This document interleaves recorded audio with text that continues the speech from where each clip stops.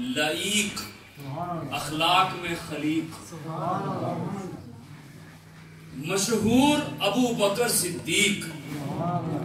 اور اگر آگے بڑھا کر یہ کہا جائے حیدر کرار کا امام، پیغمبر کا غلام، خادم اسلام، فنافر رسول، رفیق سفر، رفیق حضر، رفیق قبر، رفیق حشر، صحابہ کا سردار، خلافت راشدہ کا پہلا تاجدار، سیدنا ابو بکر صدیق رضی اللہ تعالی.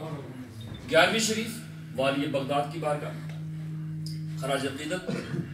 انشاءاللہ ابھی بچوں کا پروگرام شروع ہوتا ہے.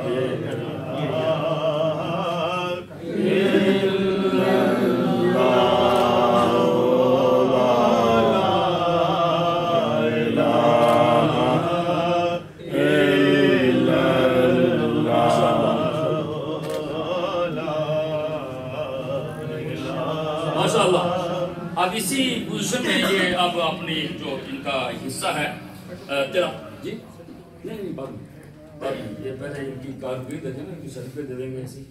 سب سے پہلے تلاوت قرآن پاک اس بچے نے کمپلیٹ قرآن جہاں کی اسی مسجد میں. طه چھوٹا بچہ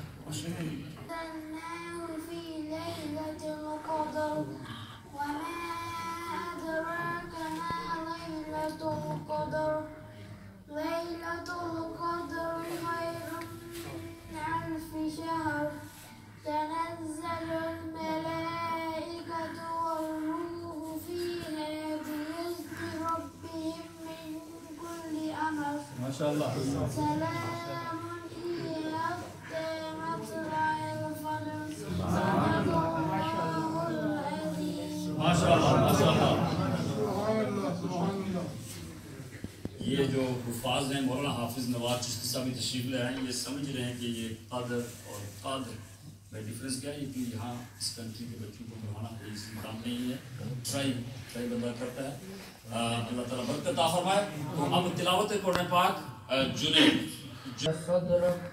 ووضعنا عنك وزرك الذي أنقض ظهرك ورفعنا لك ذكرك فإن مع العسر يسرا إن مع العسر يسرا فإذا فرغت فانصب وإلى ربك فارغب.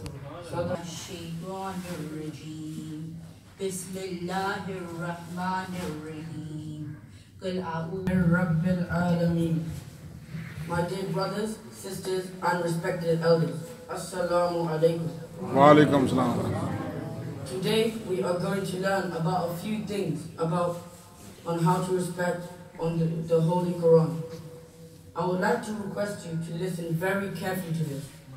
The book which is recited the most in the whole world is the Holy Quran. People can read any book in any kind of situation or state, but the rules to read this undoubtful book of Allah subhanahu wa ta'ala are distinguished and specific, as it is the word of Allah subhanahu wa ta'ala. Allah subhanahu wa ta'ala says in the Holy Quran, Tanzilum min Rabbil Alameen. It has been revealed by the Lord of the world. That is why we should clean our body and make ablution, which is wudu, before we touch the Holy Quran. It is forbidden for a person who is unclean to touch the Holy Quran. Allah subhanahu wa ta'ala says in the Holy Quran, La yamassuhu illa al-mutahharun, which means none do touch but the purified ones. Please understand the rule as well. That is, whoever is in need of a bath or whoever needs to make ablution must not touch the Holy Quran without a cover or a cloth. It is permissible to recite it by memory without ablution, but the one in need of a bath is not allowed to recite the Holy Quran in that condition. The one who does not take care of purity will be sinful. Take care of cleanliness, so that the light of the Holy Quran can purify and enlighten your heart with Allah's gratitude, thus gaining all its miracles and blessings. Now I would like to pass it over to my friend Mustafa, who is also going to talk about the rules on how to respect the Holy Quran. Subhanallah.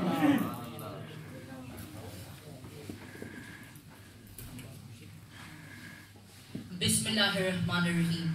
Assalamu alaikum. I will carry on from where my friend left off. Fortunate are the ones who follow the school of thought in Islam that teaches to even kiss with respect the rail, which is the stand on which the Holy Quran is kept. In our mosque, as well as learning how to read the Quran, we also learn how to respect it as well. MashaAllah. Now, I will read out 16 rules to respect the Holy Quran from page 175 of the book Kanzul Islam, written by my teacher, Qari Muhammad Amin Chishti. May Allah subhanahu wa ta'ala reward Qari Sahib as by writing the rules to respect the Holy Quran. Subhanallah. He has helped in trying to save the Muslims from the big sin of disrespecting the Holy Quran. These are the rules. Number 1, before touching the Holy Quran, you should always have wuzu, which is ablution. Number 2, don't ever put your back towards the Holy Quran. Number 3, nothing should be placed higher than the Holy Quran or on it. Number 4, when you touch your feet, you should never touch the Holy Quran without washing your hands first. Number 5, when reciting the Holy Quran, it is bad to laugh, speak, or even swear. Number 6, it is highly disrespectful to lean against the Holy Quran. Number 7, you should always cover your head when reading the Holy Quran. Number 8, the Holy Quran should never be placed on the floor. Subhanallah. Number 9, you should never sit above the Holy Quran. Number 10, the Holy Quran should never be placed in between your feet. Number 11, swinging the Holy Quran with arms is a sin. You should hold the Holy Quran close to your heart to show that you care for it. Number 12, the Holy Quran should always be covered. Number 13, treat the cover the same way you treat the Holy Quran itself. Number 14, read the Holy Quran with pride. Don't ever be shy to read it. Number 15, sit in a respectful manner when reciting the Holy Quran. And finally, number 16, learn to read the Holy Quran with rules such as tajweed. Buratilil Qur'ana tartila. On this great night of the completion of the recitation of the Holy Quran, my message to my fellow Muslim brothers and sisters is to always have fear of Allah in our hearts and to have love and be respectful to the Holy Prophet, peace be upon him, his family, his companions, may Allah be pleased with them, Sufi saints which are friends of Allah, may Allah have mercy upon them, and our elders. ادب سے جھوم کر جب اس کو سینے سے لگاتا ہوں،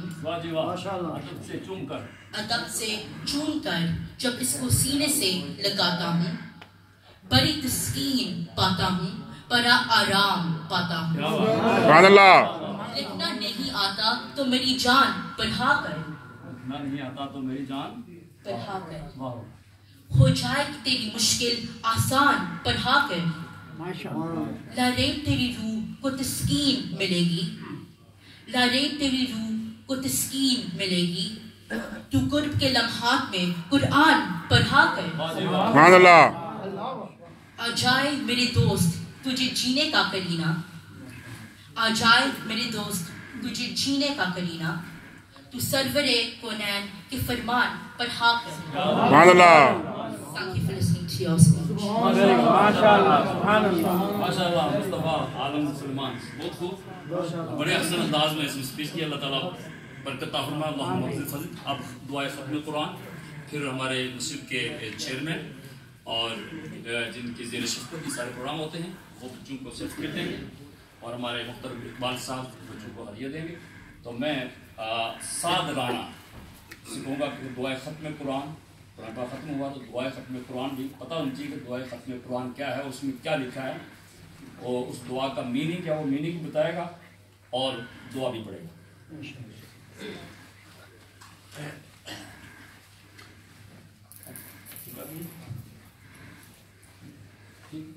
Assalamualaikum brothers and sisters. I'm going to read the completion of the Quran. You have to say Amin. Bismillahirrahmanirrahim. Allahumma anis wahshati fi qabri. Allahumma arhamni bil Qur'anil azim. Waj'alhu li imaman wa nuran wa hudan wa rahmah. سبحان اللہ. Allahumma zakkirni minhu ma nasitu wa allimni minhu ma jahiltu. وارزقني تلاوته آناء الليل وآناء النهار واجعله لي حجة يا رب العالمين. Oh Allah, make me not be afraid of the grave. Oh Allah, be kind to me with the reference of the Quran and turn the Quran as my leader, a light and a source of guidance. Oh Allah, make me learn, remind me whatever I have forgotten from the Quran, and teach me what I have not been able to learn so far from the Quran.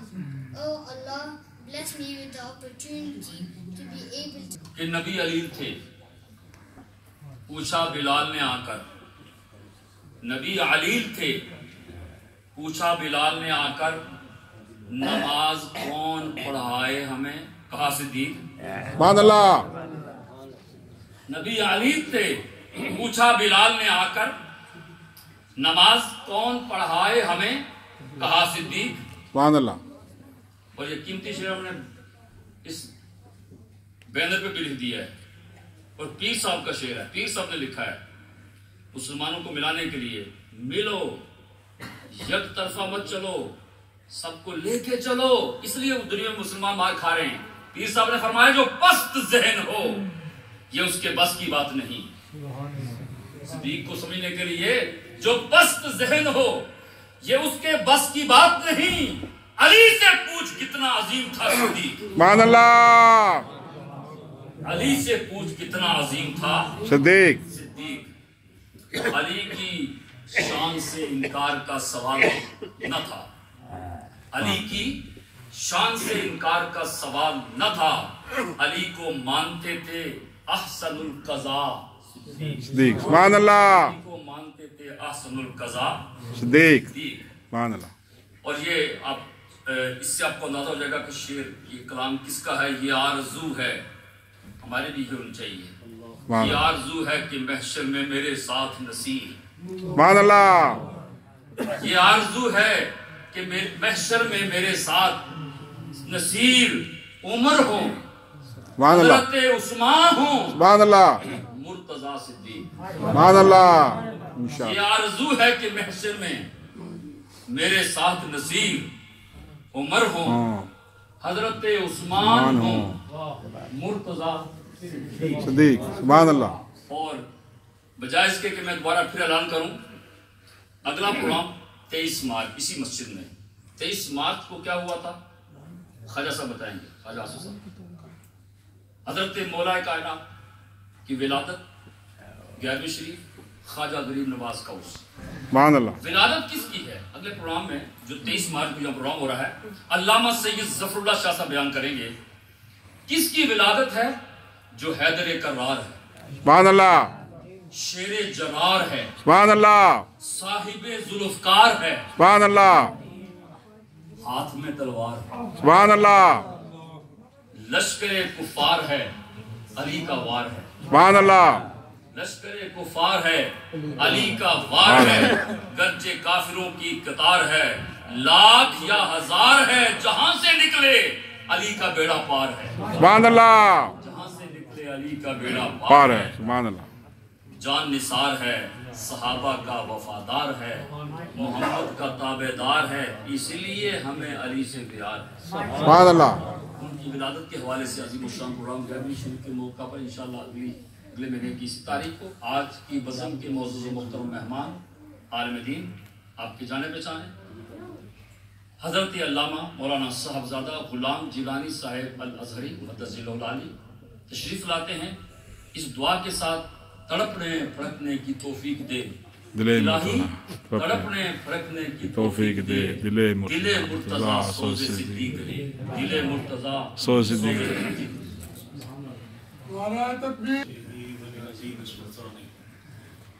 الصلاة والسلام على أشرف الخلق سيد الأنبياء والمرسلين وعلى آله الطيبين الطاهرين وأصحابه المعززين الكاملين خصوصا على الخلفاء الراشدين المرشدين الهاديين المهديين لا سيما على سيدنا أمير المؤمنين أبي بكر الصديق رضي الله تعالى عنهم أجمعين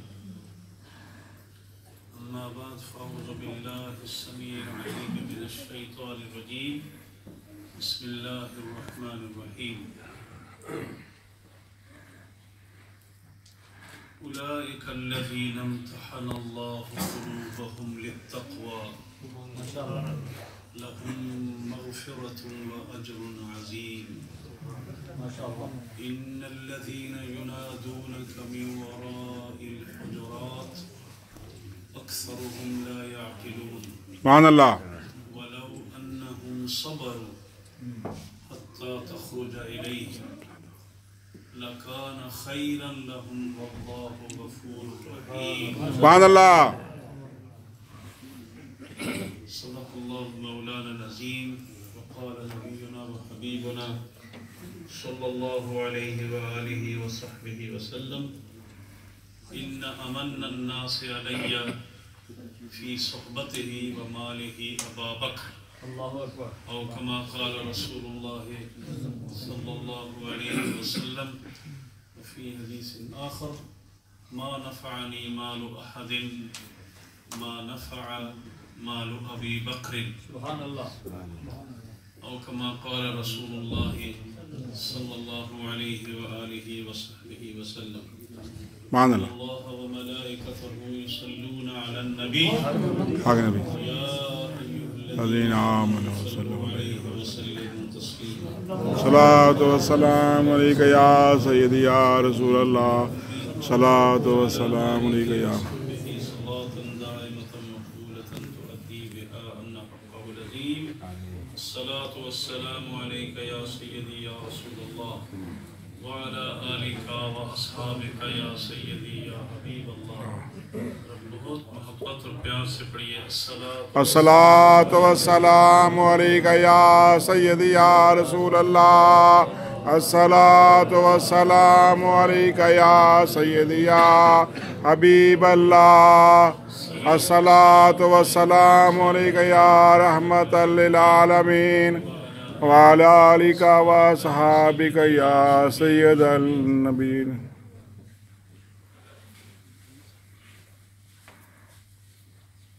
و صلوات کے بعد میرے محترم مخدوم سنت حضرت علامہ قاری محمد امین صاحب اور مدت مدید سے حضور نبی کریم رؤوف رحیم صلی اللہ علیہ وسلم کے دین متین کی خدمت میں ہمتاً اور جد و جہد فرما رہے ہیں. اللہ تعالیٰ آپ کی خدمات کو قبول فرمائے. آمین. اور اس مسجد میں جو رونق بہار ہے وہ آپ کے دوست احباب منتظمین کے ساتھ مل کے جس طریقے سے آپ ایک مجاہدانہ انداز سے کام کر رہے ہیں، اللہ تعالیٰ اس کو جاری رکھنے کی توفیق عطا فرمائے. میں اپنی طرف سے دل کی اتھا گہرائیوں سے ہمارے جو بچے جنہوں نے قرآن پاک ناظرہ ختم کیا ہے اور تربیت حاصل کی ہے ان کو بھی اور ان کے والدین اور ان کے عزیزوں دوستوں احباب کو بہت بہت ہدیہ تبریک پیش کرتا ہوں. آمین. ختم قرآن کی مجلس میں جس دن قرآن پاک ختم کیا جائے وہاں ہزاروں فرشتے خصوصی طور پر ختم قرآن کی وجہ سے موجود ہوتے ہیں. سبحان اللہ.